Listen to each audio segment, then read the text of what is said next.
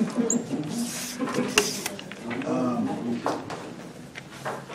saw that. Okay. Also, today we'll have an election of our 2014-15 officers. The nominating committee met in the last month and presented a slate of officers to be considered today. And I'll ask for that nominating committee to submit the slate again, please. Okay, well, on behalf of the committee, I'd like to do that. I would like to say that it's the 15-16 officers that we would like to elect today. And the nomination, the slate that was conceptually approved, or the slate that was approved last meeting, was to re-elect our current officers.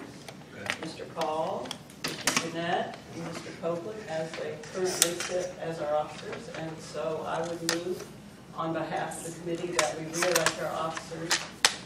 And now that the bylaws are in effect, that would be the president for 2 years and the other 2 officers for 1 year. Second that motion.